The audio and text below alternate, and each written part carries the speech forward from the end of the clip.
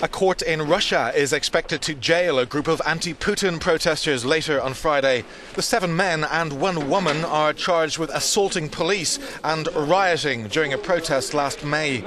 By law, they could be jailed for 8 years if convicted. Prosecutors have asked for sentences of 5 to 6 years. Dozens of people have gathered to support the defendants, chanting "Let them go." 2 women from protest band Pussy Riot were in the crowd. The protests took place in Moscow the day before President Vladimir Putin was sworn in for a 3rd term. One is accused of hitting a police officer with an unidentified hard yellow object. His lawyer said it was a lemon. Putin has said anyone found guilty of attacking police must be punished. A parent of one of the accused said she's worried that with the crisis in neighbouring Ukraine, the Kremlin will want to send a tough message that violence against police will not be tolerated.